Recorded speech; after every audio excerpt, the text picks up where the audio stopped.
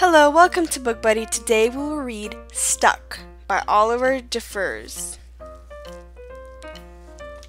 It all began when Floyd's kite became stuck in a tree. He tried pulling and swinging, but it couldn't come unstuck. The trouble really began when he threw his favorite shoe to knock the kite loose. And that got stuck too. So he threw up his other shoe to knock down his favorite one. And unbelievably, that got stuck as well. In order to knock down his other shoe, Floyd fetched Mitch. Cats get stuck in trees all the time, but this was getting ridiculous. Floyd fetched a ladder. He was going to sort this out once and for all. And up he threw it. I'm sure you can guess what happened. The ladder was borrowed from a neighbor and would definitely need to be put back before anyone noticed. And in order to do so, Floyd flinged a bucket of paint at it. And wouldn't you know it, the bucket of paint got stuck. Then Floyd tried a duck to knock down the bucket of paint,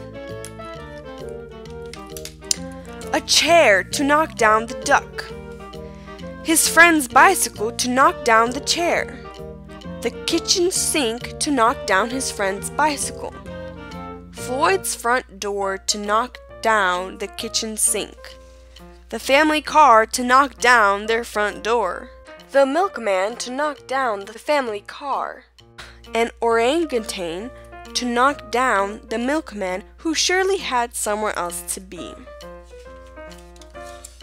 a small boat to knock down the orangutan, a big boat to knock down the small boat, a rhinoceros to knock down the big boat, a long-distance truck to knock down the rhinoceros, the house across the street to knock down the long-distance truck, a lighthouse to knock down the house no longer across the street, a curious whale in the wrong place at the wrong time to knock down the lighthouse. And they all got stuck. A fire engine was passing and heard all the commotion. The firemen stopped to see if they could help at all. And up they went. First the engine, followed by the firemen, one by one. And there they stayed, stuck between the orangutan and one of the boats. Firemen would definitely be noticed missing, and Floyd knew he'd be in big trouble. Then he had an idea, and went to find a saw. He lined it up as best he could, and hurled it up the tree. And that was it! There was no more room left in the tree, and the kite came unstuck. Floyd was delighted. He had forgotten all about his kite and put it to use immediately, enjoying the rest of his day very much. That night, Floyd fell asleep exhausted, though before he did, he could have sworn there was something he was forgetting. Hang on a minute, lads. I've got a great idea. I hope you enjoyed that book. Please put up a big thumbs up and subscribe for more videos. See you next time. Bye!